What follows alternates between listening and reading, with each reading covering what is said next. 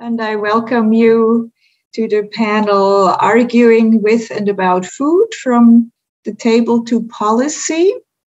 First of all, I'm thanking Ines, who is our Nomad volunteer. If anybody has difficulty with anything, Ines is the person to chat to. The second point in general to say is that we decided to use the Zoom question, the Zoom chat for posing your questions. So don't use the WUFA, but use the Zoom chat. Hallo Bernhard.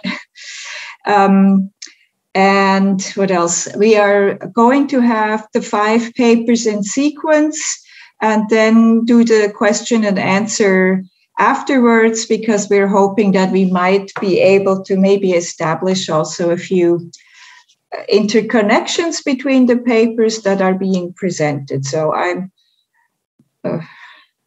don't want to go there.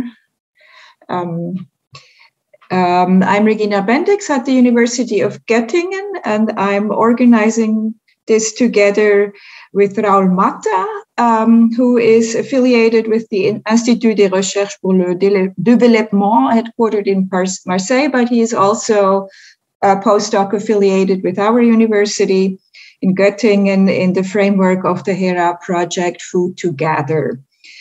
And we proposed a panel in food studies that shifts the gaze from preparation, food tradition, symbolism, and identity constructions to arguing about food, what economic, moral, social, beyond the social concerns are deployed in how actors try to imagine, shape, resist, and counter narratives about power and economic benefit or social benefit via food policy, etc. So we will begin the sequence with Lara Grun, who works at the University of Zurich at the Institute for Social and Cultural Anthropology and Popular Culture as a postdoc assistant. And she will speak to us about parts of her research that she completed for her dissertation. She's a postdoc now. So Lara, you would have the screen now. I hope it works with the uploading. Yeah, it seems to. Yes. Well, good afternoon. Thank you for being here. Before I get started, I want to say many thanks to Regina and Raoul for organizing and hosting this panel. And I also want to thank the International Society for Ethnology and Folklore, and of course, the University of Helsinki for doing such a great job by organizing this online congress. So I will start. There is this joke one of my interview partners told me. How do you know that someone is vegan? Well, don't worry, they'll tell you. This X-rated representation symbolized one of my findings in the field of ethical consumption that I would like to share with you. There is an importance placed in conveying to others what one considers the right way of consuming. It's not enough to show it in action, like shopping, eating, drinking. It needs the act of speaking to generate attention and to connect the practice of knowing and doing. In this presentation, I will emphasize some very specific function of talking about what is considered the right way of consuming food, and I will also discuss one specific motive that is used by doing so. I will do this from a close-up perspective, focusing on 2 actors talking about their everyday life practices. The narrative interviews used in this presentation emerged as a part of my field research in Switzerland, 2016 and 2017. This fieldwork was part of my dissertation project in which I asked how ethical consumption is done on a daily basis.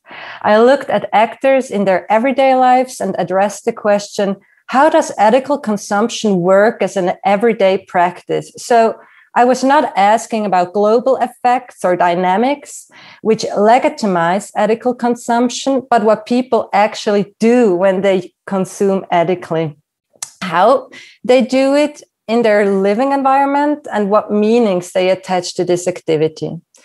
In the sense of a moral anthropology, everything that people do is understood as ethical because they themselves understand this doing as good or right. So a moral anthropology has no moralizing project, emphasizing Didier Fassin.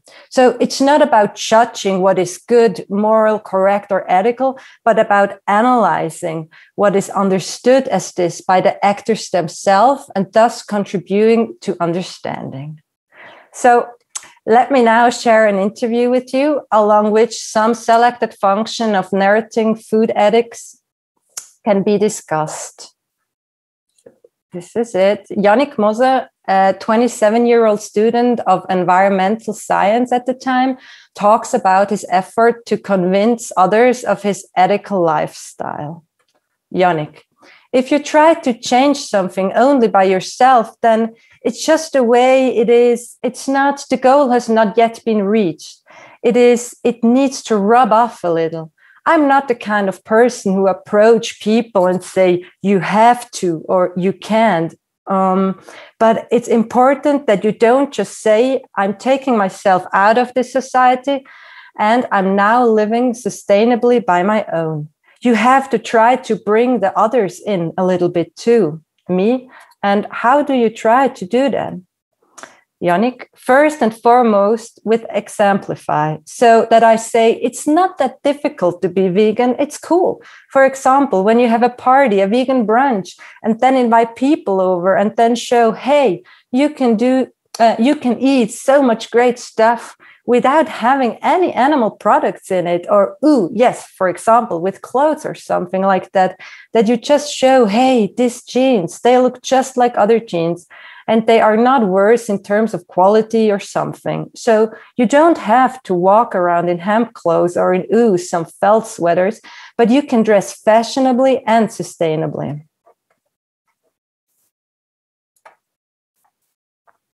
Yannick not only conveys ethical consumption in the interview situation by putting on jeans, he also does it by saying that he is demonstrating and exemplifying ethical consumption by wearing these vegan jeans.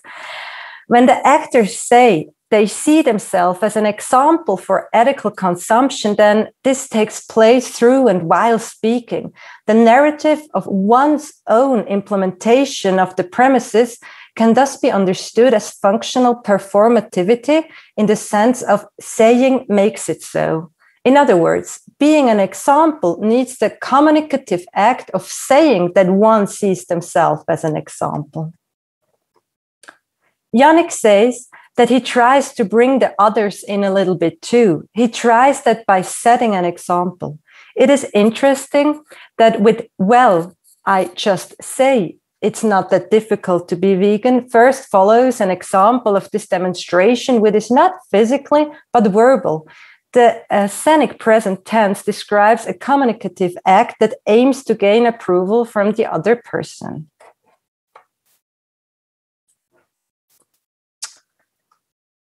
But even in physical performances of influence, however, like the vegan brunch or wearing jeans, the act of speaking plays a central role. Yannick speaks again in the scenic present tense. Hey, you can eat so much great stuff without having any animal products in it. And hey, those jeans, they look like other jeans and are not worse in terms of quality or something. That hey indicates that it's about getting someone's attention. This arousing of attention through which showing ethical behavior works performatively is told with hey via a verbal call. This narrative style reveals that even the seemingly non-verbal exemplify does not work without language use. Speech acts to generate attention are therefore essential for conveying others about ethical behavior, even when physically showing it in action.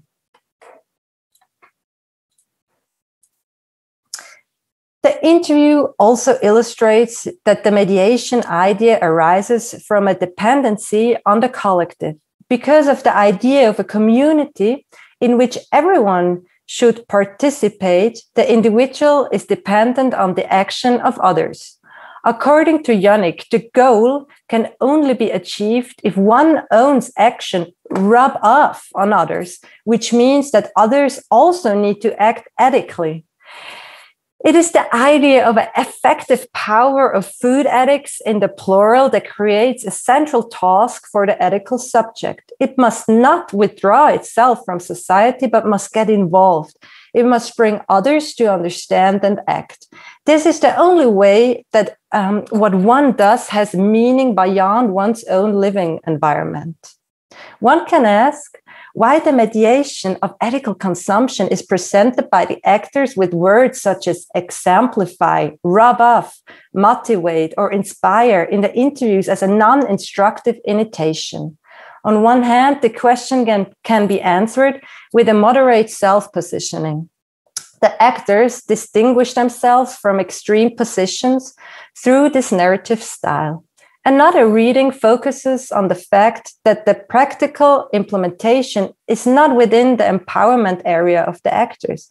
Therefore, they can only influence the effects of their actions to a limited extent. With the mentioned narrative strategy, the limitation of one's own influence is also marked. In addition, the dominance of the linguistic persuasive work is in a disproportion to the mediation work presented as a physical act. After this explanation how conveying food ethics through language use work, we should now turn our attention to the content of this interaction. A very popular motif during my fieldwork when it came to conveying to others what one considers the right way of eating was the story of chick culling. Here it is. The story was used by the actors as a symbol for a food industry that has lost all respect from life. The only reason to be allowed to live or to have to die is gender.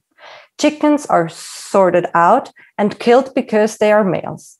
The intertextual frame of reference that opens up here ties in with the motifs of gender determination and gender selection, topics that are debated in other social contexts. Debates about gender selection are currently taking place in connection with modern human prenatal diagnostics, or it is localized and discussed under keywords such as gendercide and femicide. Using the chick culling story by arguing about food, in particular why you should become vegan, difficult ethical humanitarian question can be negotiated or occupied animal in a different arena. Very interesting was the fact that many of my interview partners doing persuasion on others talked about a brother chicken who was killed. For example, Roger Heinzmann, the chairman of the Vegan Society Switzerland at the time, told me, so I keep saying, let's think of the basics, that the egg-laying hen has a brother who is shredded.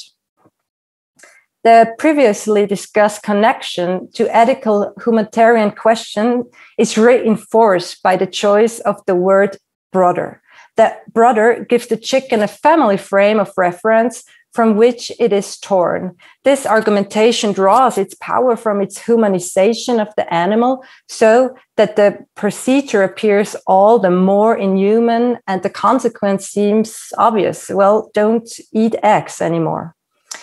In addition to the human ethical charge, in view of the local meat industry in which animals are always prematurely killed, the question may be asked why the story of chick culling is so popular and powerful in the field. It can be said that the brother chicken is an outrageous example that transports and represents the tip of the iceberg of absurdity in the current food industry.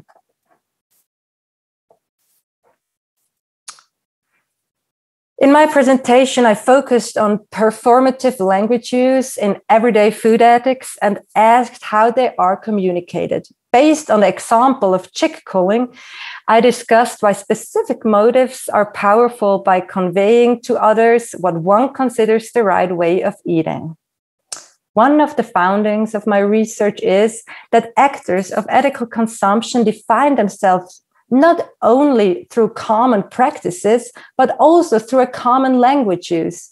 Ethical consumers should therefore always be seen as a contemporary narrative community, because the collective narration about ethical consumption proceeds according to very specific patterns. If it's the talk of rub off, inspire, or the story of chick culling, both are fed from a convergent narrative reservoir. So thank you so much for listening this 15 minutes to me. Thank you. Thank you very much, Lara. Thank you, Lara, for presenting this. And before Raul introduces Alexandra, I just want to say that the Brother Chicken shows up in the project that Alexandra is involved in too. But for all the vegans out there, the Brother Chicken may live, but he then gets eaten too. It's just it's a foil because he still has to die. So, Raul. Thank you, Lara. Thank you, Regina. I'm now introducing the second presenter, who is Alexandra Hammer. She's a PhD student in cultural anthropology at the University of Göttingen in Germany. And she's part of a research team that works on the role of trust and knowledge around organic food. The title of her presentation is "How Can We Make Them Know Better? Biological Food Producers and Their Experiences Between Structural Strictures and Reluctant Consumers." Okay. Welcome, Alexandra. Thank you. I would try to give my talk without my headphones because they are not the best. If it doesn't work, please tell me.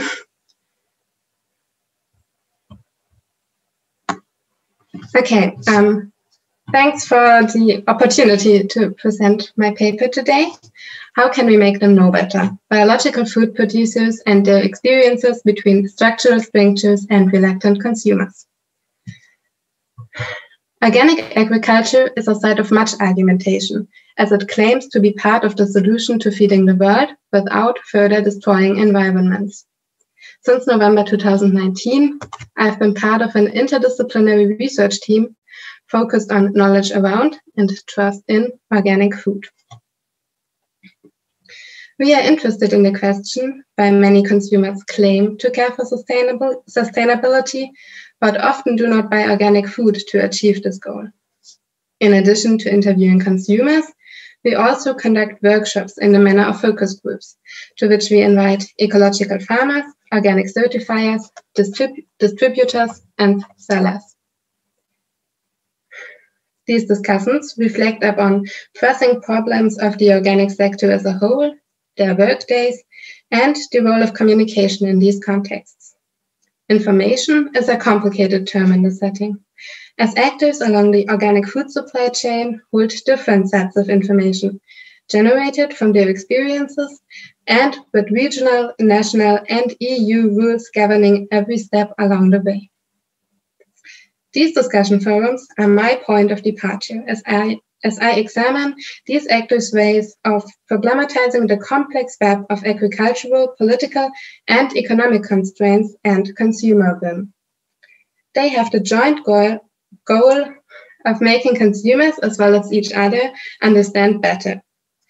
Depending on their role or occupation within the chain, from farmer to supermarket, they command different sets of information. I will thus look at their argumentation doubly, in terms of their strategic sharing or withholding of information and their actual ways of speaking.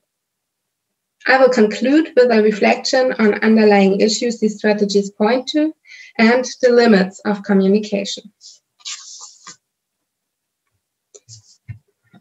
Workshop attendees talked about communication strategies to navigate their workdays as well as to advance the organic sector as a whole.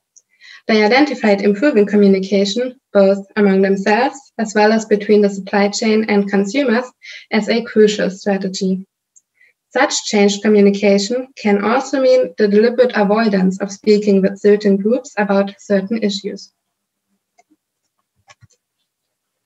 The farmers painted a picture of themselves as caught between the demands of their livestock, plants, and their natural rhythms, while also trying to fulfill the market's demands and schedules.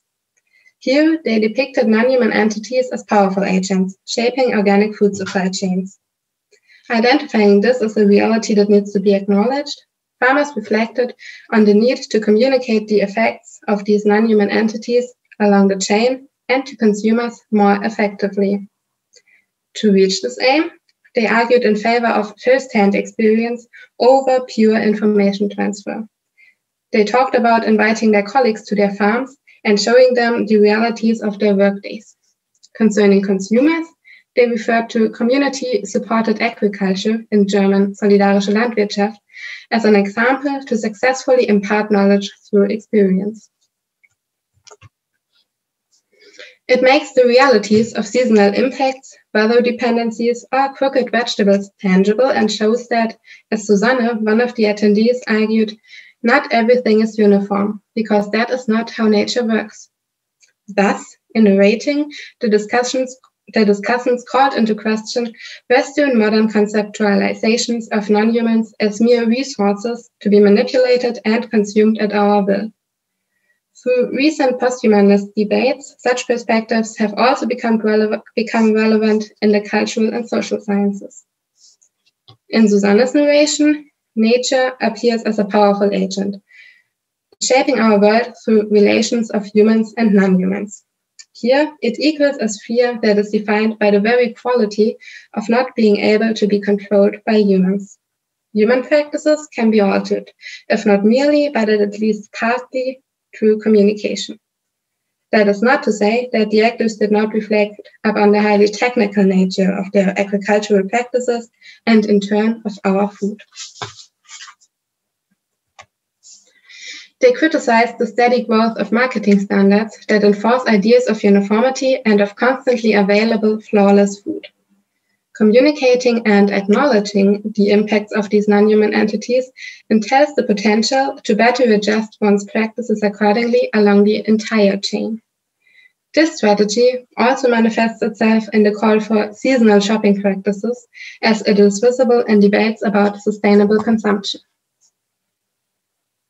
But when it comes to sharing such information with consumers, the actors identified the anonymity of a food market as a problem in which communication between farmers or processors and consumers rarely takes place. Hans pointed out how supermarkets' own organic labels deliberately equalize products from different origins, concealing information about the sites of production and the actors and practices involved. Additionally, the added value of organic food falls short due to small labels that, with limited space, only inform minimally. But it is also the offered range of goods that limits as well as enables consumers in their choices and is dependent on the retailer's knowledge and interests. This filter through the supermarket enables companies to control the flow of information, leaving consumers and farmers alike dependent on the store's communication policies. When one of my colleagues asked whether an inclusion of those actors may be a solution to this problem, Hans saw little use in the strategy, as they would still pursue their own interests. Others argued in favor of such an inclusion. Martin, a farmer and distributor, stated, "Retail has an incredible amount of power. It must be part of the solution. Our current crises are too big to take the time to convince 80 million consumers. Thus, these participants pushed to convince the supermarket buyers. Retailers hold a special position. That is what these strategies make plain. But retailers rarely accepted our workshop invitation. For the discussants, the power imbalance from trade to processing to farmer is harsh, particularly when it comes to price negotiations. Concerning retailers, I can see say that prices are more or less dictated, Stefan, the sales representative of an egg distributor, said. When asked to write this down on our discussion summary, he hesitated, stating that he would not want to put it in those exact words. Thomas, the representative of an organic juice factory, called out those violent and cynical structures of the market. The discussion had thematized how a drought causing crop failures may prove positive for pricing, and he exclaimed, "A good harvest is bad, this is cynical." For which farmer would wish for environmental disasters in order to keep the prices from dropping? The call to cooperate, to stand together against food retail chains, was repeated in all the workshops. Several producers joined in forming groups over the years.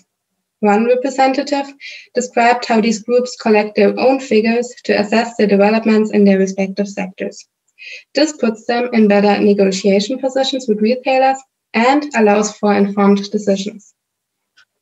Another mutual support strategy is to allow those farmers to sell first whose vegetables are in danger of expiring. But cooperation might also include the withholding of raw goods without adjusting prices in situations of oversupply. Philip, the representative of a grain processing and marketing company, reports on a case where everybody just shut up about the oversupply of spelt and did not lower prices. This worked well, he told us. When it comes to pricing, there are also legal obstacles in place in the form of antitrust laws, which complicate particular topics of conversation. The chicken farmer Simon depicts the following.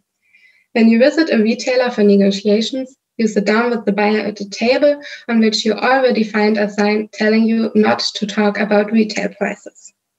Many identified this as a problem, as the production of organic food is more expensive to begin with. Retailers calculate the markups for retail prices relative to these purchase prices.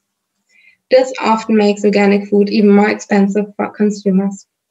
Those at the beginning of the supply chain experience the disadvantage, while the retailers can profit more from organic food, for which they calculate a bigger profit margin.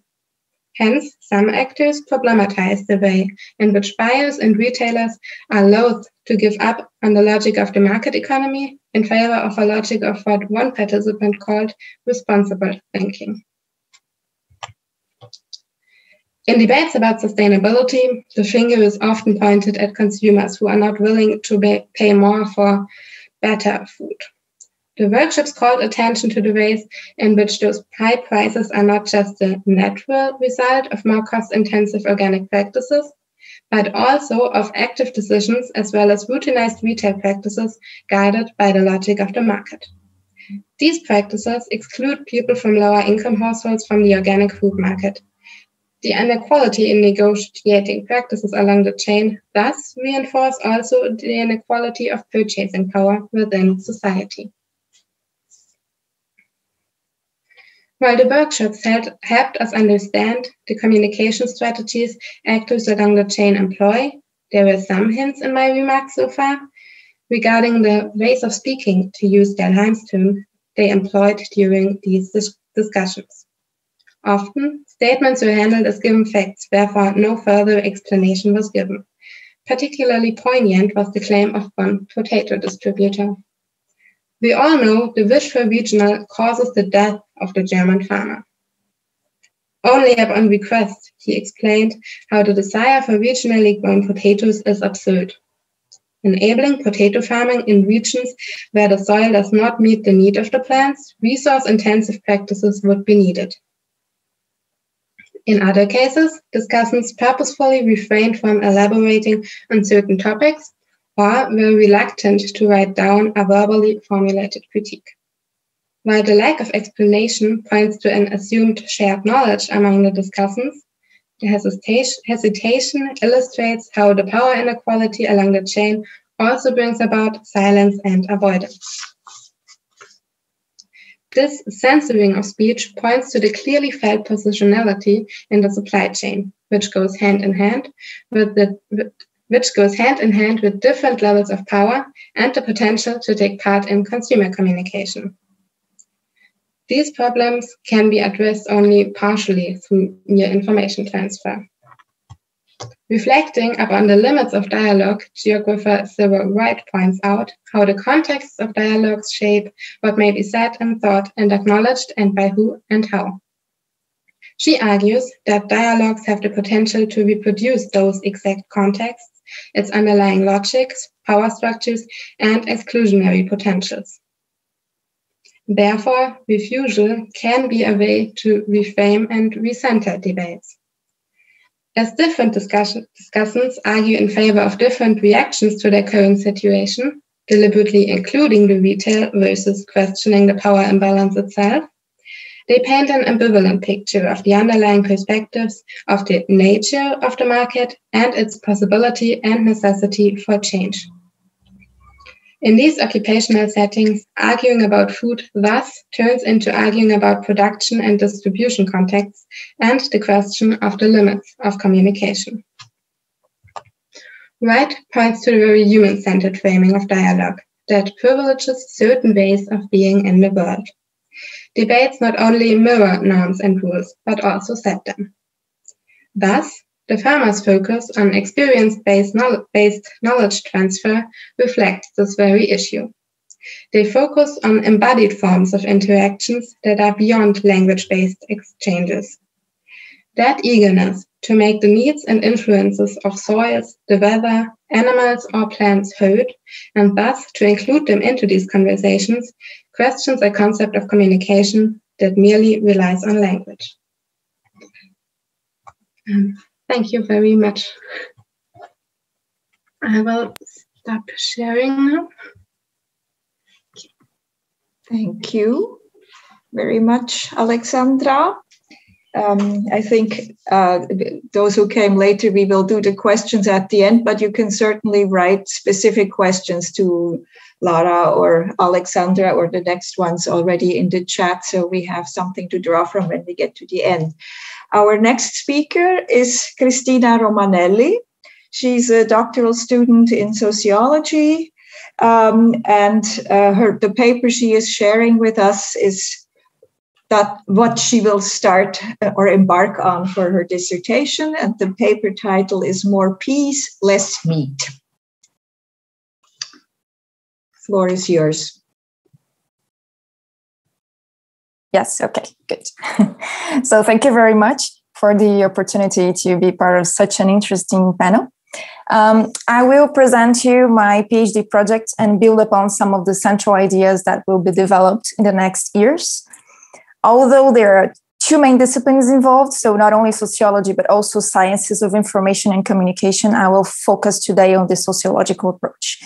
And I have just one precision. I am enrolled at the University Nova of Lisbon, but that situation will change by October. I will be enrolled at the University of Lille in France, and I will apply for a joint doctorate with the University of Lisbon. So that's why those three logos are there. So my PhD project is inserted in the context of a growing scientific, political, and media support for predominantly plant-based diets in Europe. In the last years, national food guidelines have been updated, and public authorities have been trying to encourage citizens to transform their eating practices. One of the main target groups of such policies are young adults, who are currently heading the reduction in meat consumption in Europe. Additionally, individuals with high levels of education seem to be more inclined to adopt vegetarian, sustainable, and healthy eating practices. In this sense, universities could play a key role in public policy implementation. But Portugal and France are the only European countries that have established national policies that promote the consumption of plant-based foods in universities. In Portugal, in 2017, a law has established that all public canteens have to offer a daily option without animal-based foods. In France, the public body responsible for food catering in universities has established, also in 2017, that all universities should offer a daily vegetarian option. Nonetheless, since this is not a legislation, some universities haven't adapted their offer yet. And that's why a climate and resilience bill has recently received an amendment that will compel public universities to offer a daily vegetarian option. So that will be probably later this year. Considering these developments, my PhD research will explore how the context of higher education studies, an important moment of transition, could be favorable or not to food reforms in France and Portugal. The project is organized in two sets of objectives. The first concerns intermediaries that disseminate information and implement policies. In this case, mainly universities and bodies responsible for food catering, but also less visible actors such as faculty members, for example. Here, I'm interested in the perception of food policies by these actors, the ways in which they appropriate and implement them, in particular through the provision of meals and using information and communication as levers of public action. The second concerns university students, the target audience of such policies. Here, I'm interested in the perception of food policies and their implementation, in students' eating practices, and in their interest in issues that may lead them to more plant-based diets and become engaged in actions to promote them. Individuals who are indifferent or opposed to these food reforms will not be neglected. Quite the contrary, their testimonies will unfold barriers to adherence to more plant-based diets, discrepancies between access to information and intention to change, as well as other priorities related to food. So, where will I focus my research? An in-depth field work will be conducted in universities that do not only meet national determinations, but also create supplementary initiatives or already have a consolidated vegetarian offer. The main field work will be carried out at the University of Lisbon, where a canteen has served vegetarian macrobiotic meals since the 80s, and at the University of Lille, where all canteens offer a plant-based option.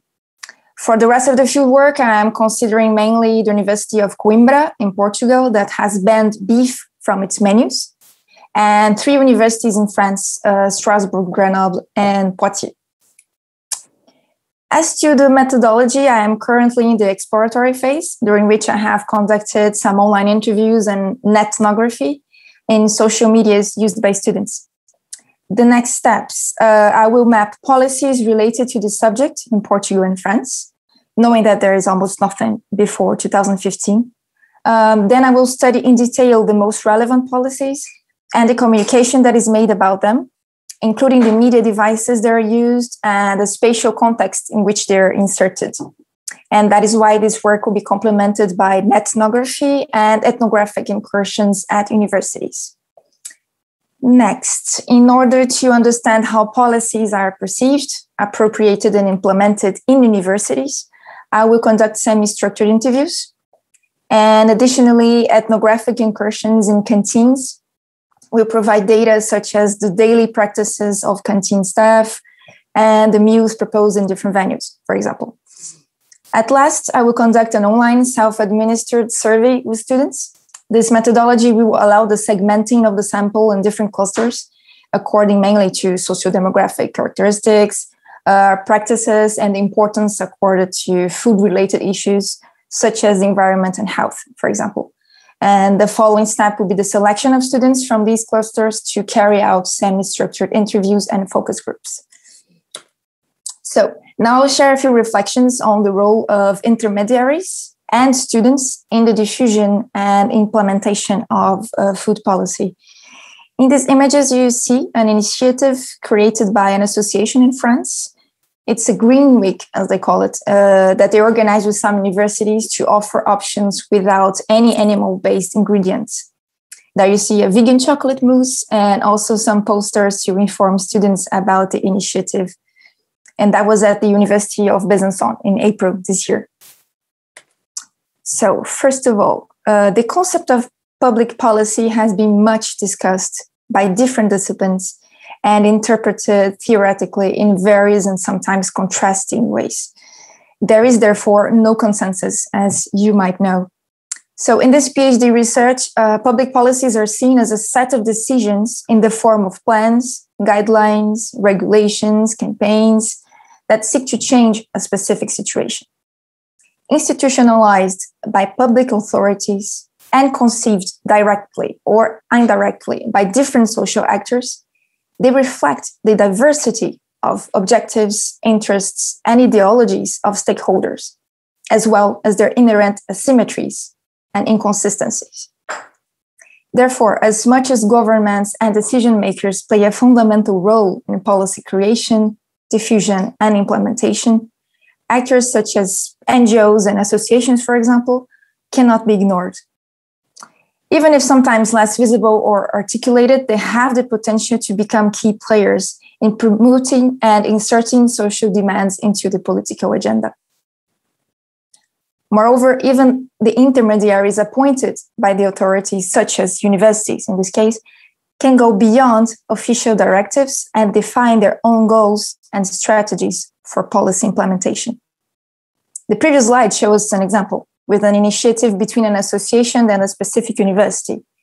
Many universities, they are not interested in such initiatives, and so sometimes this can be a matter of local or even individual action. So in this sense, food reforms intended by public policies depend to a large extent on intermediaries appointed by the authorities, as well as on the ways they appropriate, interpret, and implement policies. The public collective catering is one such intermediary that has gained importance in recent decades with the increase of meals eaten out of home.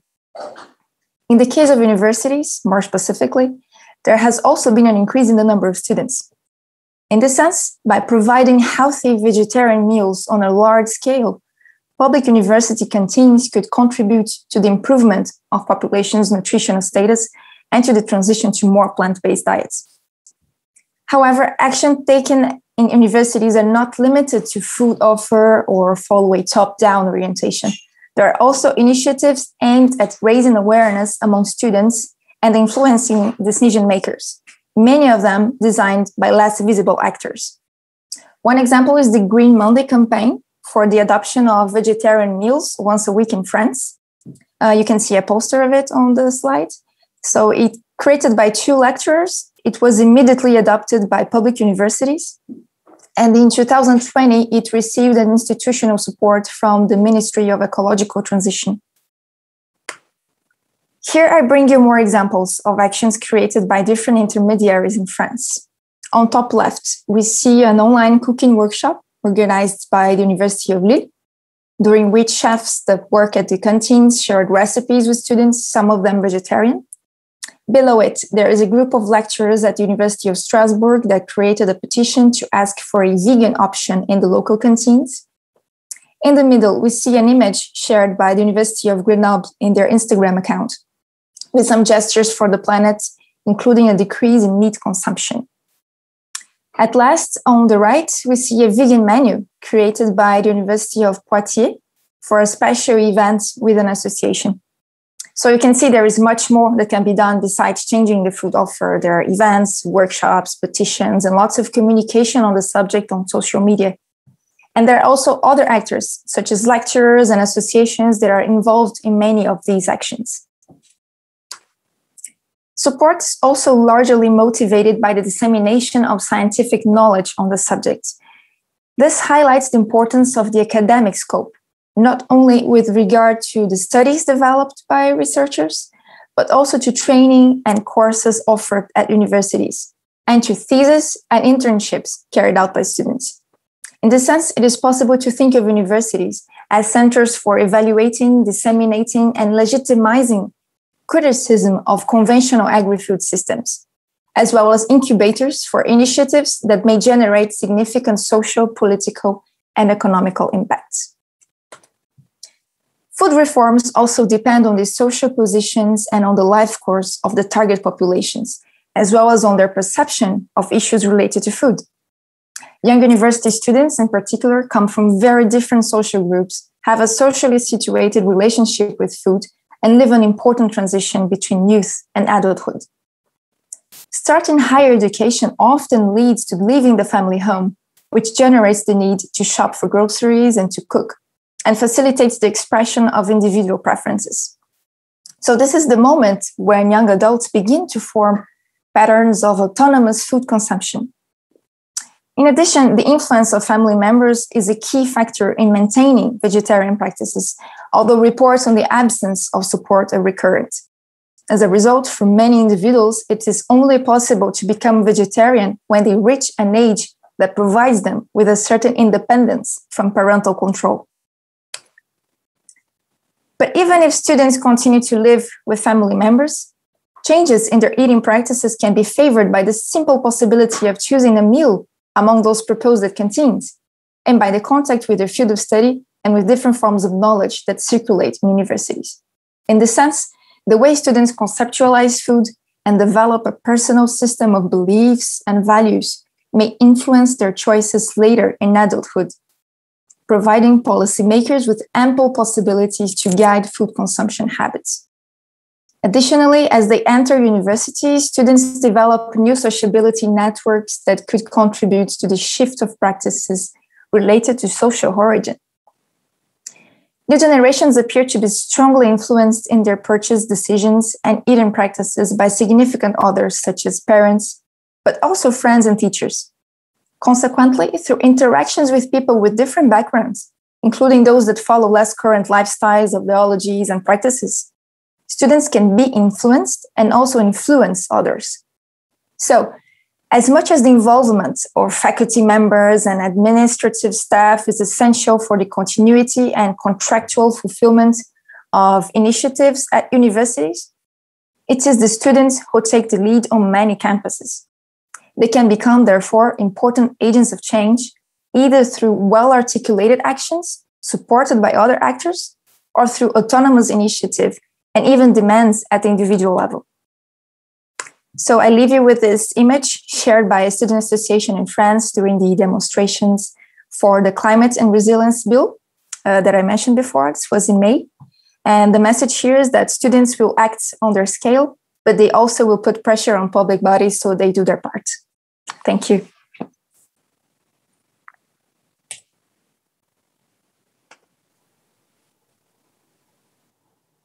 you, Christina. Before introducing our next presenter, I would like to remind again that we are collecting questions for the presenters on the Zoom chat, so feel free to ask. Our next presenter is Gina Song Lopez. She's a first-year doctoral student at the Center for East and Southeast Asian Studies at Lund University in Sweden. Her research focuses on plant-based food advocacy in Asia, and the title of her presentation is "Does the Anthropocene Dream of Plant-Based Pork? Sustainable Food Transition and Advocacy in Asia." Gina, you have the floor. Thank you so much for having me today. Let me find my presentation. Oh, there it is. Okay, can you see it? Good. Okay. Okay, good. So I'll just go straight to it. Does the Anthropocene dream of plant-based pork, sustainable food transition and advocacy in Asia? Translating, recreating, and replacing meat with plant-based proteins has been an ongoing project in vegan and vegetarian diets around the world. These meatless cuisines have most often being associated with protein substitutes in the form of tofu, beans, lentils, seitan, and so on. However, anyone paying attention to veganism or engaging in meatless food practice will notice that great effort is being placed in changing perception of vegan and vegetarian food as lacking protein or being bland, as it's illustrated in this social media hashtag. What is more, better understanding of cognitive behavioral gaps underlying meat consumption has elevated the matter of addressing taste preference to the fore. It has resulted in greater focus on improving the flavors, textures, and affordability of meat-like products to major priority across environmental, animal-friendly, and sustainable food agendas and industries. In addition to the increasingly commercially favored prospects, interest in plant-based meat substitutes stem from their potential to address our dependency on animal proteins and in curtailing the environmental impact of the livestock industry. This momentum has been brought about not only by the promise of a technological fix in the form of meatless meat, but also through the support of key actors, more specifically animal advocates, vegan activists, and a growing number of ethically and climatically minded consumers. This popularity of the latest generation of plant-based meat substitutes heralded by companies like Beyond Meat or Impossible Foods, is mirrored in Asia, where investors and consumers have enthusiastically embraced novel meatless food. However, in the context of China, Hong Kong, and Taiwan, rather than replacing beef in burgers and steaks, it is more relevant to talk about replacing pork in dumplings and lunch boxes. At the same time, meatless diets are not particularly novel in the region due to the long history of vegetarian practice. What is unprecedented at this time is the greater convergence of agendas and actors involved in the material and semiotic translation of meatless food. In this paper, I briefly trace the actor networks arising with and about plant-based meat in the xenocultural sphere. Using the case of a novel plant-based pork product, I begin exploring the roles of animal activists, food advocates, businesses, food fairs, and the vegetal proteins transforming foodways in the region. The Asian foodscape is undergoing a process of diversification, westernization, and matification due to greater economic affluence. In China, these developments are leading to growing concerns over food sustainability, health, and animal welfare. Most notably, recognizing the challenges arising from changing dietary patterns, Chinese dietary guidelines began outlining the reduction of meat consumption in 2016, listing diversified sources of protein such as soybeans and eggs, along with eggs and soy protein. And also they included a section on vegetarian diets for the first time. However, reducing meat consumption and production is no easy feat that can be achieved through guidelines and advocacy alone. It requires the uprooting of deeply ingrained socio-technical food regimes characterized by alimentary institutions, market structures, and cultural preferences. Here, I am employing a term borrowed from sustainability studies. Socio-technical regimes or socio-technical systems refer to industrial service sectors that enable everyday life to function, such as water, energy, transport, and of course, food infrastructures. All these sectors are comprised by scientific and technical aspects, but are also informed by political and social processes as well, hence the socio-technical. Pork meat and the pork industry occupy an important role in dietary habits in China, Hong Kong, and Taiwan. The Chinese word for meat, rou, is commonly understood to imply pork. Furthermore, despite the current diversification of local tastes, China has remained the top consumer and producer of pork in the world. In fact, the country has its very own strategic pork reserve. This reserve has recently been put into use, for example, to control food prices due to the swine flu outbreak and also the trade war with the United States, and of course, the COVID pandemic. So given this background, it is no surprise that the flagship modern plant-based meat product coming from the region is a pork meat analog. OmniPork Shin2Rou is a plant-based pork product made of shiitake mushroom, non-GMO soy, pea protein, and rice. It was developed by OmniFoods, the food subsidiary of the Hong Kong-based social venture group Green Monday. Launched in 2018, OmniPork was initially offered as a pork meat substitute at selected restaurants in Hong Kong, and quickly expanded its distribution to Taiwan, China, Korea, Japan, and beyond. Within 2 years, its product range grew from pork mince to luncheon slices, strips, and ready-to-eat meals. Yes, these are now available in supermarkets, restaurants, and convenience store chains in Hong Kong, Taiwan, Macau, and the year 2020 marked a milestone in OmniPork's mainstream success. The flagship new pork, as directly translated from Chinese, joined Starbucks menus across China alongside Beyond Meat and Oatly in April, and McDonald's and McCafés in Hong Kong and Macau in October. In order to understand the mainstream acceptance of plant-based food in the region, it is necessary to look at the actors involved in the material and semiotic translation of meatless food. Although the primary and most basic function of food is that of nourishment, food is also a system of communication. Food habits not only illustrate taste preferences, but also embody identities, moralities, and narratives. In the case of plant-based and vegan food, these aspects are particularly central to the practice, which is also like illustrated in Lara's presentation. Alternative proteins such as plant-based meat and milk challenge and modify social constructs of food and edibility. This process is informed by material and dispersive factors. The material pertains to the technical, scientific, and visceral elements involved in production and consumption. taste, texture, ingredients, recipes, formulas, chefs, and manufacturers all contribute to the development and creation of the new generation of meat substitutes. On the other hand, animal advocates, vegan activists, businesses, and marketing actors are involved in the discursive function by moralizing protein intake and normalizing alternatives. It is in the discursive realm where this transmutation of plant-based protein to meatless meat takes place. It is no coincidence that more vegans, vegetarians, and flexitarians are joining the dining table at the same time as variants of the phrase "animals are friends, no food" are being heard and seen across Asia.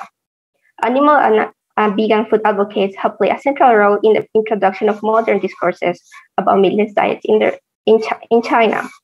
They also constitute an emerging and highly active social movement in Taiwan. These groups are now also key supporters in the promotion of novel plant-based meat substitutes in the region. In Taiwan, the animal protection movement has sought to transform social-natural relations through legislative and business lobbying since its inception in the 1990s. However, it is the newest generation of activists which has actively embraced the concept of veganism as an identity and cause for advocacy. In line with their global counterparts, these vegan advocates are highly engaged with material performances, focusing on the normalization of animal-free lifestyles by promoting ethical and plant-based consumption and actively engaging with market mechanisms.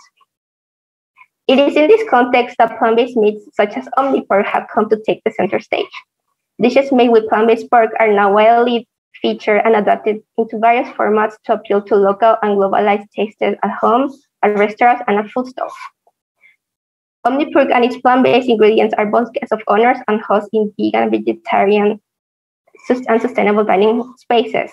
So, for example, here you can see Omnipork being featured in a home cookie website, and also in the menu of a very trendy vegan restaurant that opened in 2019 in Taipei. So this new pork product is being featured, reviewed, and compared in social media posts and blogs by high-profile vegan influencers, such as in these two channels from Taiwan. In the first one, we can see it's a review from the first day in which Omnipork was available in a Taiwan supermarket. So these two influencers went and bought the product and took it home and cooked it and did a taste test. And in the second channel, it's being featured as a very cheap, high protein alternative. So this growing interest in meatless food is also illustrated by popular public events where omnipork products can be found. For example, vegan fairs such as Taiwan Vegan Frenzy and the No Meat Market. The Taiwan Vegan Frenzy is the longest running vegan fair in Taiwan. It has been active since 2016, and it takes place a couple of times a year. The No Meat Market is a more recent, starting in 2019, but so far has had some event collaborations with big companies such as ASUS and Vogue. So in the picture here in the corner, it's the Big Day picnic out with Vogue. So these recurrent and mobile pop-up markets bring plant-based food and businesses to the general public and also serve as community building spaces for foodies, animal advocates, and sustainable lifestyle enthusiasts. At the core of the phenomenon is not only the normalization of plant-based food, but strategically appealing to local cuisine and tastes, but the redefinition of meatless diets as well. Vegetarian food and the employment of meat substitutes such as tofu and faux meat have been prevalent in the region, long predating current developments. Over the past millennia, meatless diets have most commonly been associated with Chinese religious practices, primarily Chinese Buddhism, but also including some approaches to Taoism, informing practices ranging from short-term to lifelong meat abstinence, and most commonly performed through selective meat avoidance during religiously significant dates of the lunar calendar, which usually are the 1st of the lunar month and the 15th of the lunar month. This cultural context has sometimes been hailed as a factor facilitating the spread of animal-friendly and vegan lifestyles in the region, and in other cases, preconceptions about meatless food as a religious practice is seen as an important obstacle for the effective spread of animal ethics and modern vegan and vegetarian food rationales. So these two excerpts are from some interviews and also meeting with some representatives on the street. So when to ask about their perception of how Buddhism helps spread animal rights, this is some of their of their answers that can read. Ultimately, plant-based food provides a material discursive medium for the convergence, negotiation, and cooperation among the different actors that share overlapping interests in meatless diets. In China, it is demonstrated by the prominent food advocacy work of groups such as the Good Food Fund and the newly formed China Vegan Society. The Good Food Fund has been conducting the Good Food Summit since 2017. The summit brings together various representatives promoting food sustainability at plant-based diets. The China Vegan Society, which was formally founded earlier this year, held an independent dialogue under the UN Food System Summit in May, bringing together sustainability advocates, animal and vegan activists, Buddhist and Taoist practitioners, and green business representatives to discuss plant-based food system transformation in China. So here we can see three of the main topics they discussed, where religion and the role of the plant-based meat industry have their own panel.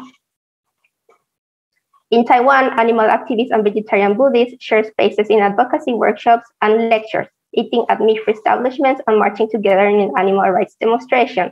For example, the Life Conservationist Association, which is also mentioned in the previous slide, it's led by a Buddhist nun, and the organization combines Buddhist teachings about compassion and mercy for animals with modern animal ethics.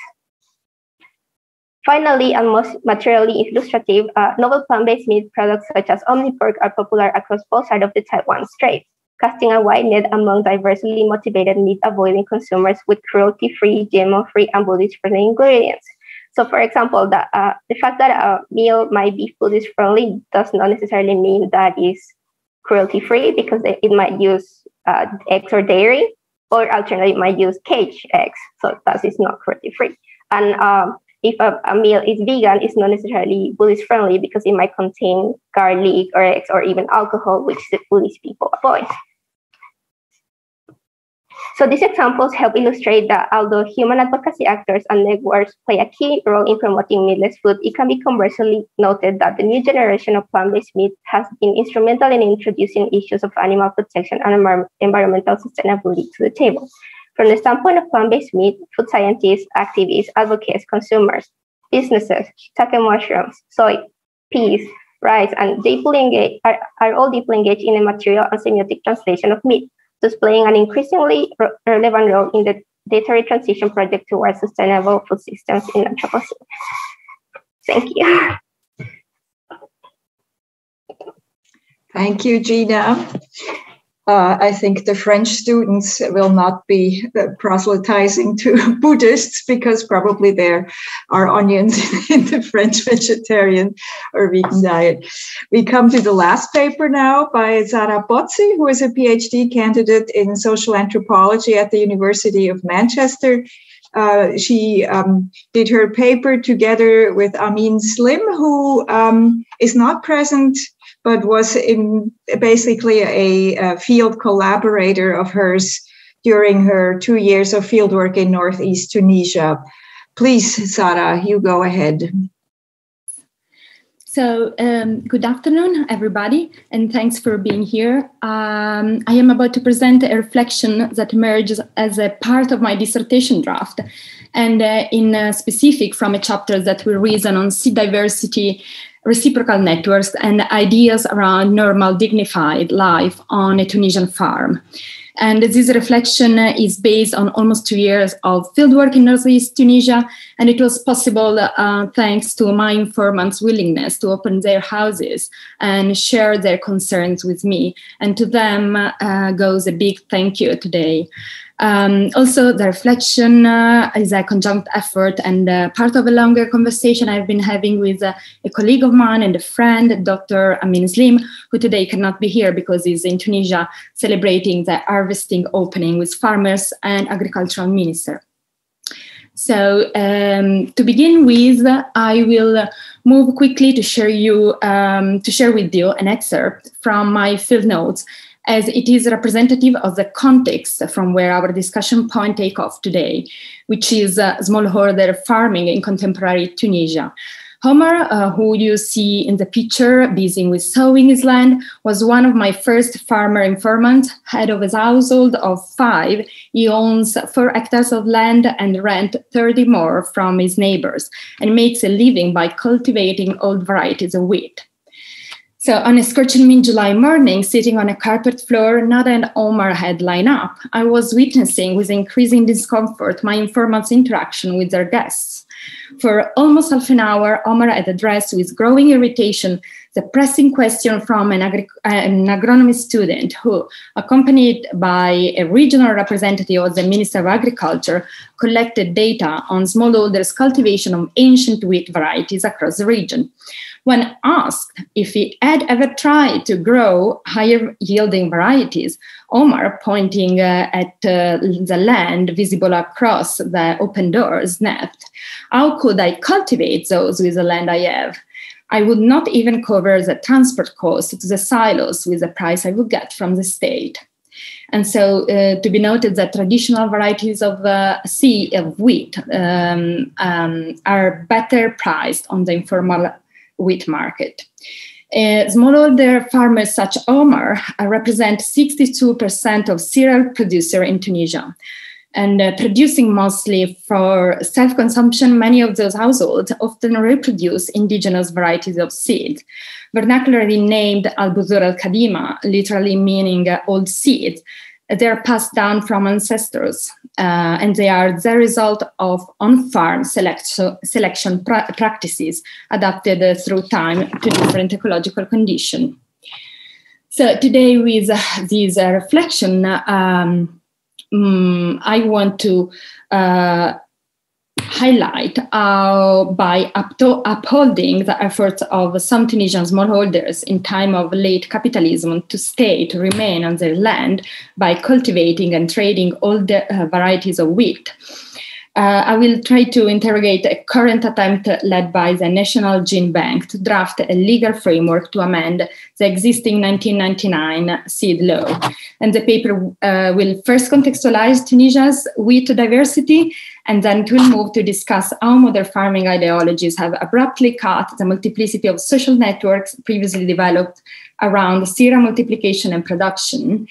And the conclusive pieces will point at how amending the 1999 law conceivably constitute an essential element of a wider and much needed agricultural strategy.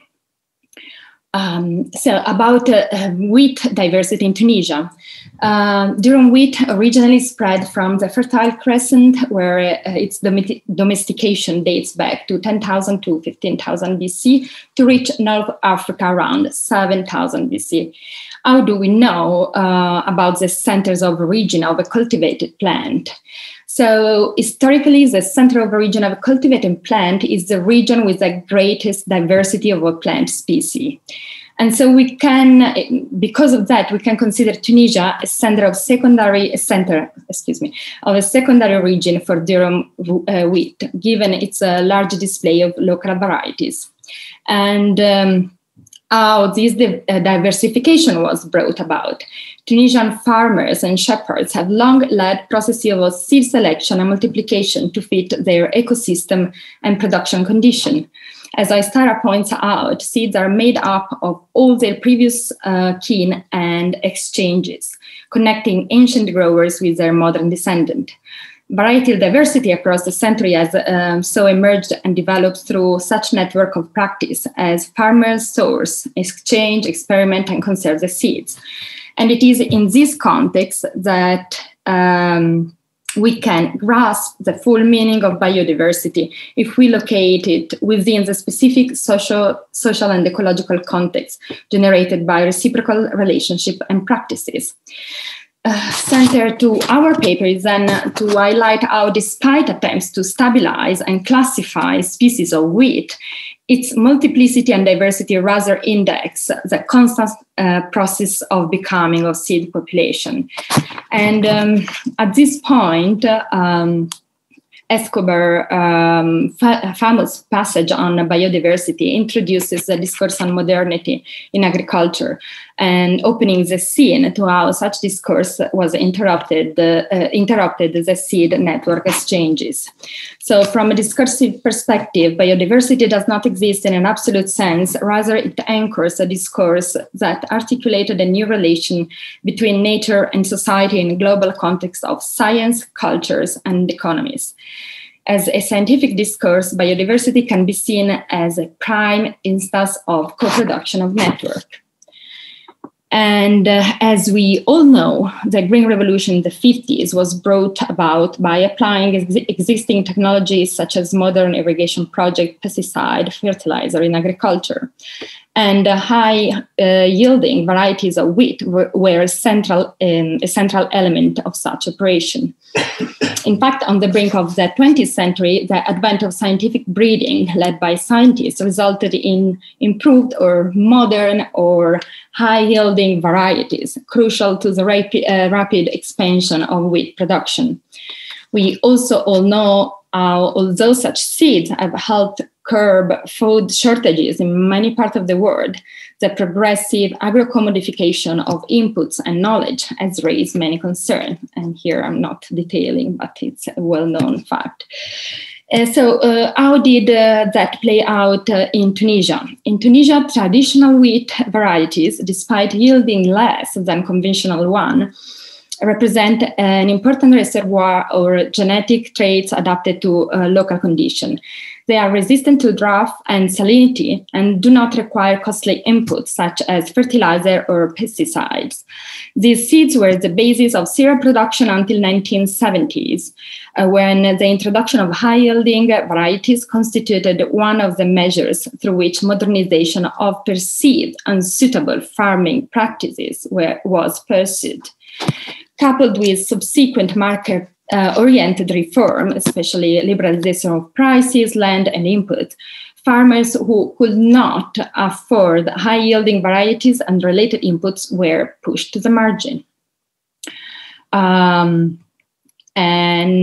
Such marginalization was later exacerbated by the May 1999 law, which I mentioned, which certified a list of tradable seeds that excluded traditional varieties, deepening the breach of the reciprocal relationship between smallholders, their ecosystem, and their livelihoods.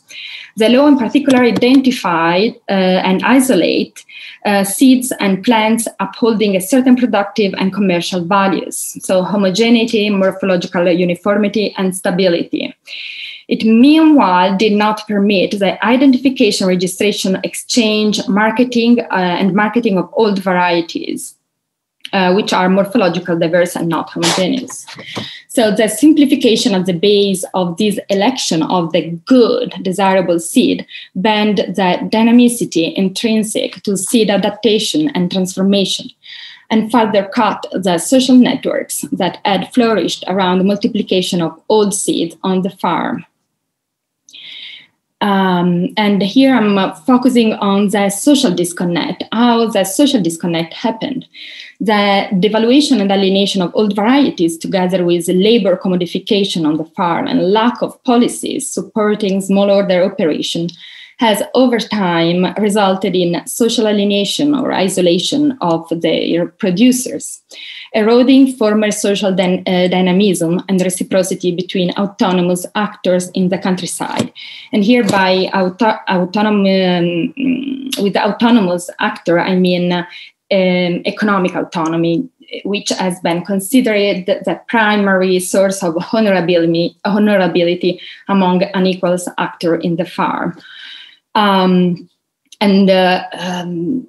All these left the single household struggling to face social reproduction constraint alone.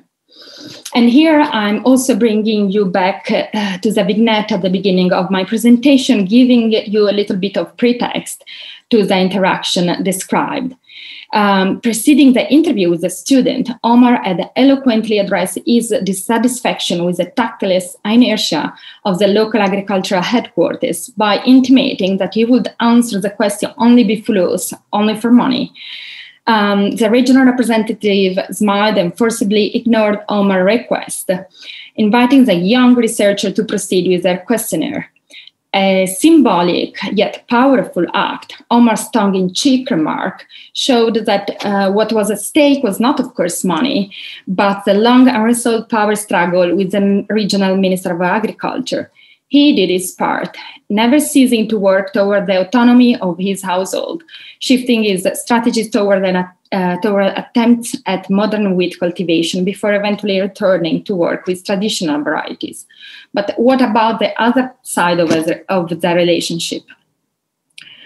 Omar's vocal quest for dignity on that midsummer day seems clearly directed by the desire to be seen by the Tunisian state and be acknowledged as an economic and social actor who can exercise autonomy.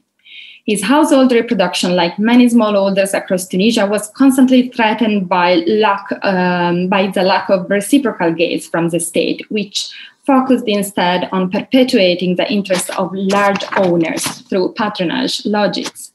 After the guests left, Omar's wife and I disposed of the food in silence until a frustrated Omar vented out, "What do we get out of this? They come in with nothing, not even a yogurt for the kids. And afterwards, once we received 30 people, gave our bread, our time, nobody ever acknowledged the effort. This is not like it is supposed to be. They leave happily with their information, but what about helping with farming materials or training for my son, Yasser? Nothing. Of course, Yasser left for the army. I'm doing it only for Amin, who is a real man, but I'm so tired, so tired of it."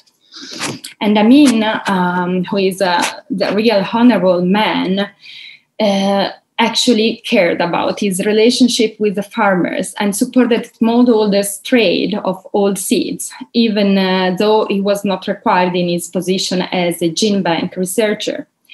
Farmers want to sell, and they want to sell well, Amin often remarked whenever he spoke to the public. As the Strater notes, the core of our understanding of commodification lies not in buying and selling as such, but in the quality of the relationships. And Amin, for the past 15 years, has worked closely with farmers in remote areas of the country where old varieties of wheat and barley are cultivated to preserve plants' genetic makeup, ecosystem, but also to support households' social reproduction. And these constitute an example of how networks of care across social groups could generate viable futures. Amin supported farmers, especially by reconnecting them to other networks of producers and buyers. By the end of my fieldwork through Amin contacts, Omar managed to scale up his farm operation by joining forces with an association of producers. Such initiatives, however, are still quite sporadic, circumventing the 1999 law only because what are traded are the transformed products and not the seeds. As Omar Case points at, the new generation of youth, like his son left for the army because he was belittled in his role by staying on his dad's farm and didn't manage to have a salary for himself. So this is an exemplificative of a situation, a general situation involving youth in Tunisia. So the new generation of youth won't remain on the land if this means struggling to make a decent life. At the policy level, then, an attempt to act in such a direction is currently led by the National Gene Bank, drafting a ministerial decree to amend the law. In liaison with university researchers, NGOs, trade unions, and farmers, the Gene Bank is studying to set up a system to include indigenous seed and plants in the formal legal provision, through establishing a national register of autochthon varieties and a related sectorial commission in charge of managing the different aspects of the reproduction and commercialization of old seeds. The attempt is massive, not only because the amendment of the law needs to be properly thought through to avoid the loopholes that would favor private patenting, but political impasses and technical issues need also to be sorted out. As highlighted by the researcher at the Gene Bank, the initiative has been conceived as possible avenue to support smallholders and preserve biodiversity, and does not intend to create opposition among varieties. Rather, it intends multiplies the chances of adding value to wheat reproduction in different ecosystems. So possibly drawbacks of translating practices into law, such as increasing the bureaucratic load for farmers or legal monitoring of farm operation, need to be weighed against the current marginalization of smallholders excluded from legal trading opportunities. And it will possibly come down to the ability to create virtuous network of advocacy and community practices in which farmers, activists, and researchers, and possibly politician participation and mobilization reflect the different stakeholders' interests and concerns. As with the organic movement in Costa Rica, who in 2006 managed to pass a law on organic agriculture to reconnect diversity, the amendment will have to guarantee protection of old seeds and set clear responsibility for their reproduction. So within the present grim political, economic, and social picture, investing in sustainable farming and local population right to good food constitute an essential starting point to reconnect reciprocal social economic networks of care across the country, and at the same time lessen dependence on food from abroad. Thank you.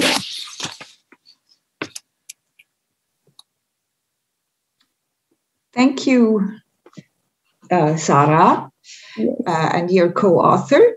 So we have now about 25 minutes to discuss these 5 papers that range quite broadly.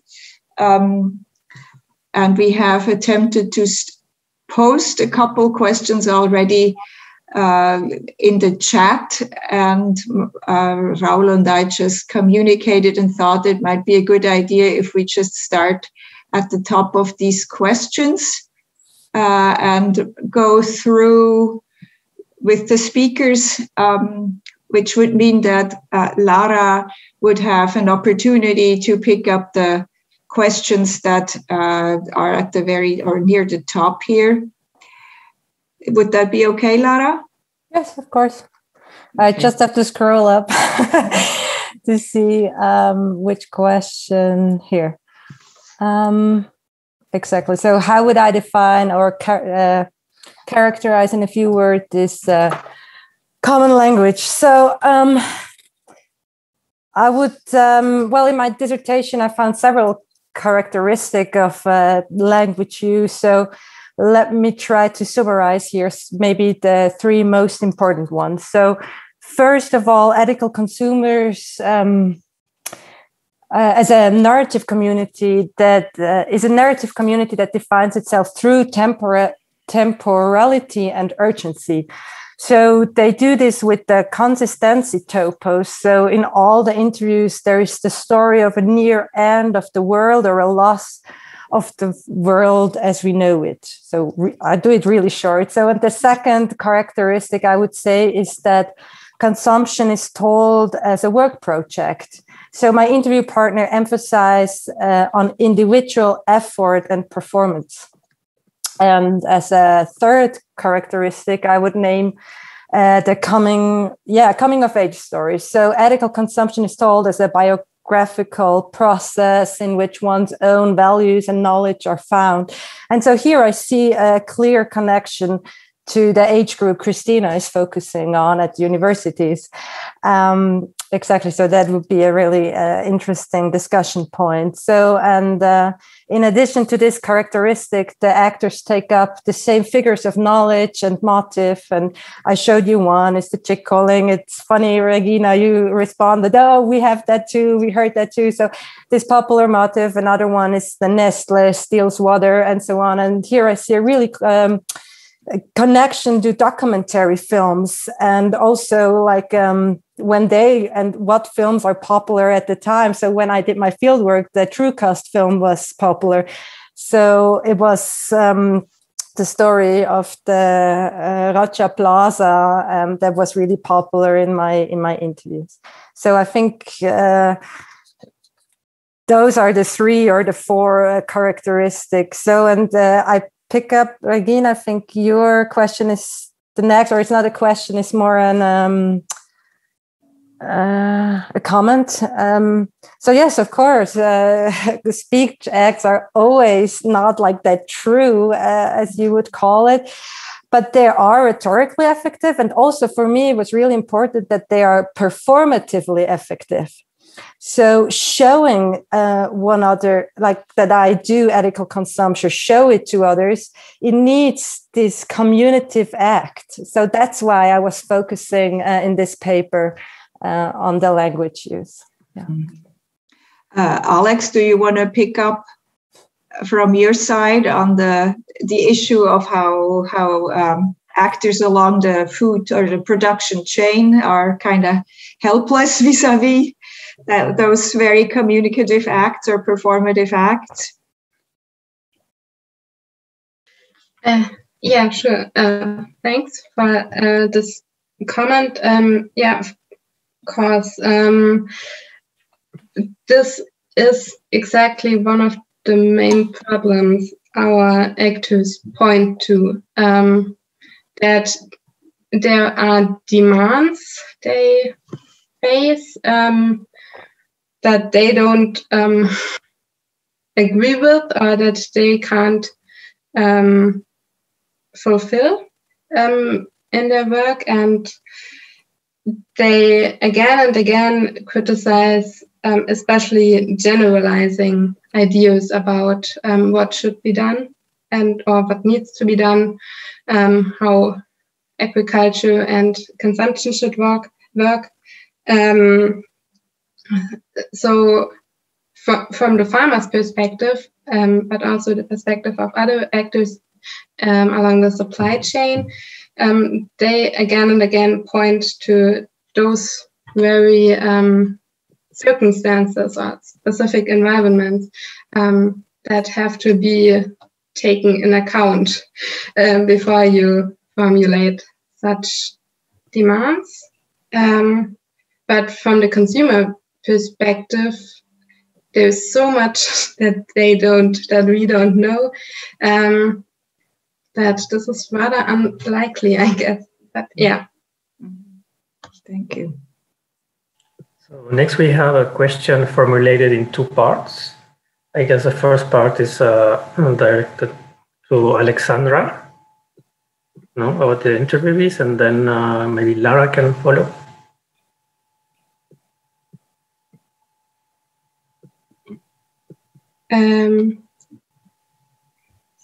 Is the question asked by Gunnar, Oli, Dagmarason? Is there in the... Yeah, I'm scrolling. That's the question about the interviewees talking about spreading the message of veganism. Is it possible that this question is actually addressed at Lara? Because we did not talk to people about veganism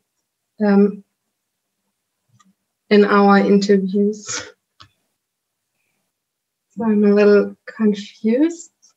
Mm-hmm. Yeah, I think that's probably true.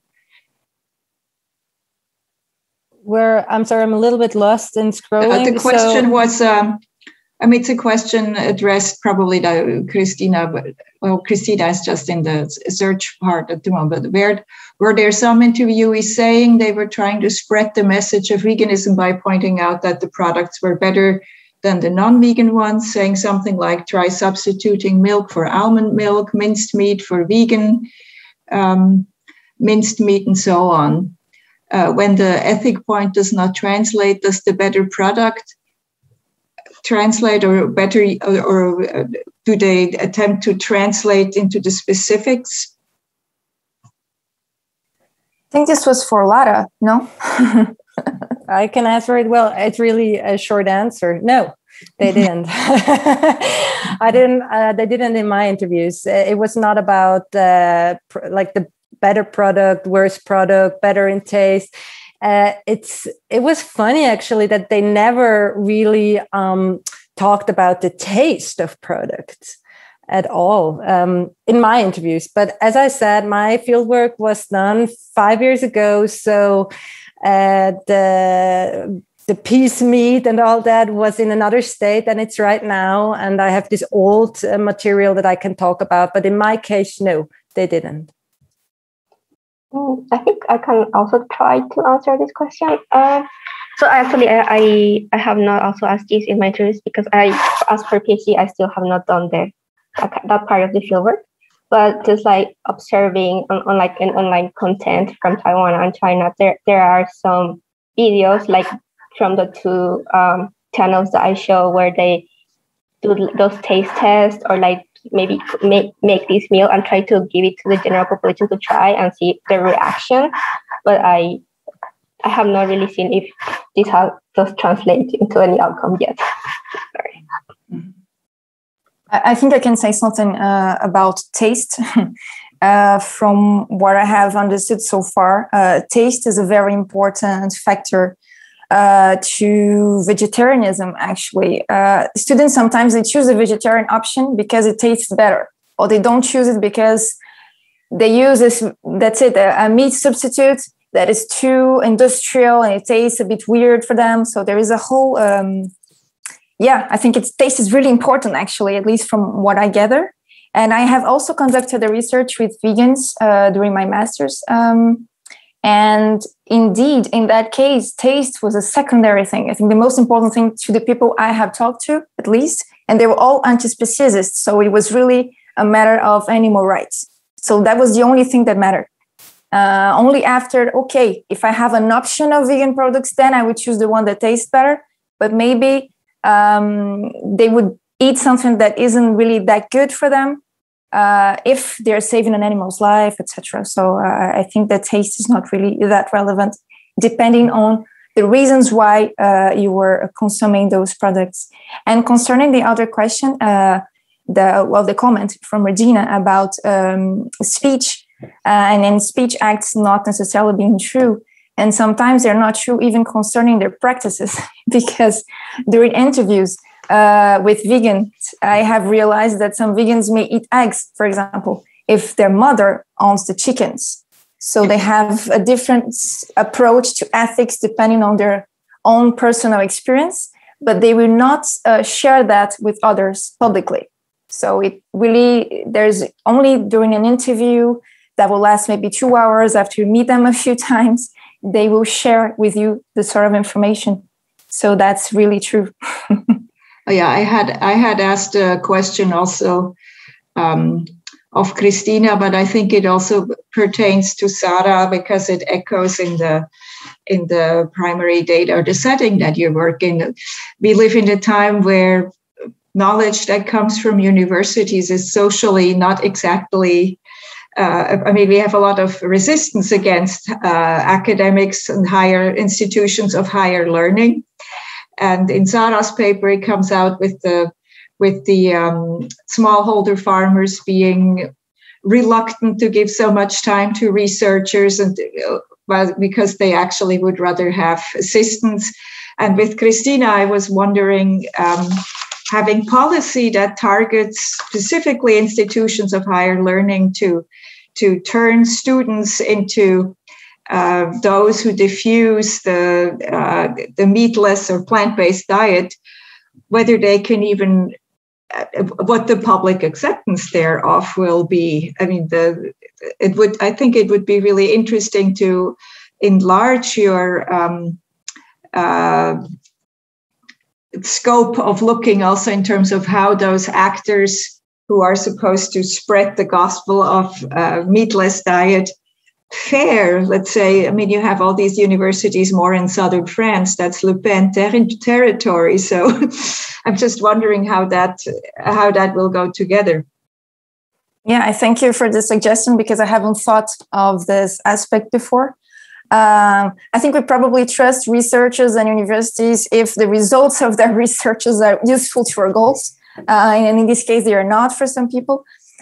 But I do plan, I was already planning to include a discussion on the negative reactions to actions in universities, especially because this is very clear in France, a bit less in Portugal, and because it has already been mentioned in the interviews I have conducted so far.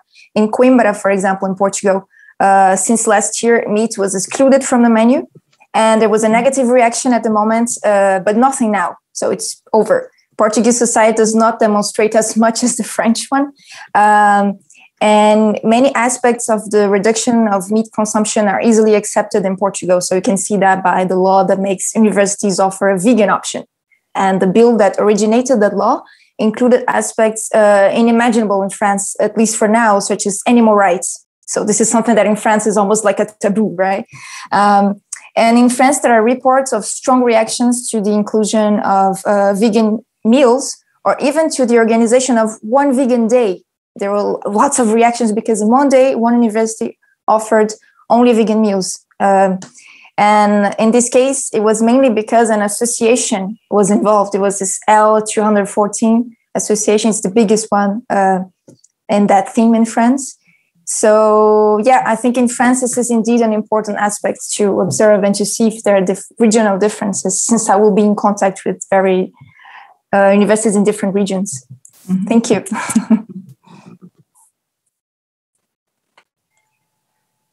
Now there is a question for Sarah about the National Gene Bank and what kind of institution is it? Because it's under a ministry, but it has also a kind of relative autonomy. Can you tell a bit more about it? Yes, sure. Yes, the position of the Gene Bank is indeed ambiguous. It's located under the Minister of Environment, so not directly under the Minister of Agriculture. And this has already is on political problematic for the Tunisian, political landscapes. But I don't want to go into details into that. But the Gene Bank, so it is an autonomous entity, and it is allowed to have to receive fundings from other countries, as many other gene banks across Europe or the world.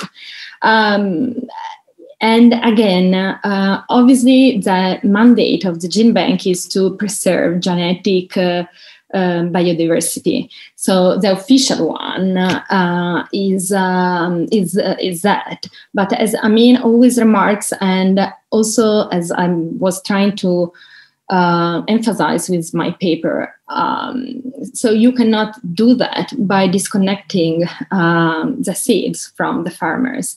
And if you want to preserve genetic makeup of seeds, because it's important for food sovereignty of Tunisia, attempting also to lessen the dependence of food import from abroad. All the researchers at the Gene Bank are actually aware of their role into promoting the role of smallholders with the Minister of Agriculture. So the law would be just a first step to push social also rehabilitation of the image of the smallholder as, not modern enough a social actor. And so you cannot, again, disconnect these, at least this is the intention of the drafting process, not, again, to disconnect the catalog of seed from the people and the role of people, the role of farmers in the process. And of course, as I try to comment, the attempt is massive because there are lobbies, interest, international and national. There are, friction between the two ministers. The current political situation in Tunisia is tragic. And there are, geopolitical influences from Europe. So we are not only talking about the goodwill of a bunch of actors, but an unfortunate conjunction, in which people are still trying to act upon. And so despite the risk of, patenting and all that, the willingness of networks, international networks and Tunisian networks are present, and the technicalities are under discussion. And the risks are to be weighed against the marginalities that youth on the farm are disappearing. And then, Europe claims that migrants are arriving. So it's obviously very, very complex and multi-layered political issue. And yes, the question was more punctual, but the answer is a little bit all over the place. I think the prevalent, the attempts need to be acknowledged, and then if they manage to go through many actors, researcher and farmers and so far and so on, needs to be at work to avoid risk and commodification of the seeds. I thought it was really interesting that you brought in that quote from Marilyn Strathern regarding the quality of social relationships, because it really is interesting to have that 1999 law that is a policy coming from the center, basically, with a modernization agenda and higher yield. And it then takes more than 20 years or 20 or 2 decades to recognize actually we need to go back on a level of equalizing more or less the social relationships and get at a level of doing seed policy in this regard or food policy that is on a more equal footing, or taking into account the specific social settings that people are in. You asked a question also still of Christina about Christina's positionality in the research project. Maybe we'll take that as our last question then. Thank you. Yes, although I have studied veganism and anti-speciesism before, I'm not vegan. I'm not an activist of any kind. I don't think that universities should exclude meat from canteens, but I am vegetarian. And I'm very happy to be able to eat at canteens as a student. And I have started this journey to try to understand why, out of a sudden, more or less, I could not eat meat anymore. So since my first master's thesis, that was my personal ambition. So my previous research in ethnology allowed me to dive in this theme and experiment with vegan food. But I also had to eat meat in another research in farm animal conservation, because I was at a farmer's house and he offered me his meat. So this is all very stimulating for me on a personal level, and I'm not taking any parts in this story. I just think that it's really important to have option and not exclude anyone. And vegetarian meals, someone who eats meat could eat them as well. So that's it. Yeah, thank you. I was just curious because, when I hear that the policy level, the university wants to promote something, it sounds to me as they're saying they're already expressing a judgment, and they're saying, you guys are not doing good enough. So that there is always this dichotomous way of thinking, which is also internalized feminism.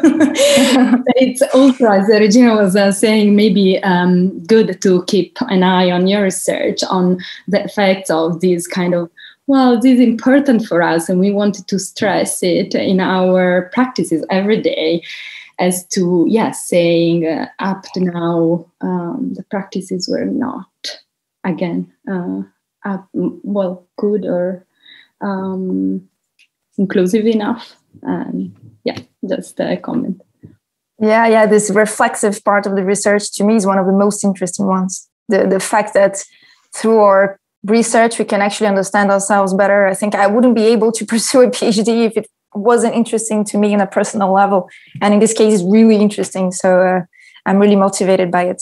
And I'll keep an eye certainly on how my own beliefs interfere somehow with my research. I think that's very interesting, more than important. Thank you, Christina, for these important remarks for everyone who are doing research. And with this, it's time to close the session. I would like to thank again Ines, the volunteer, for the technical support. I'd like to thank all the presenters and also all the attendants. We were around 30 people, which is not too bad. I hope you have enjoyed the session. Thank you again. Thank you, Regina, for having the idea to create this panel. And hope to see you soon personally, not virtually anymore. Yeah. Thank you all. Good afternoon to everyone. Thank you so much. Goodbye. Bye-bye. Bye.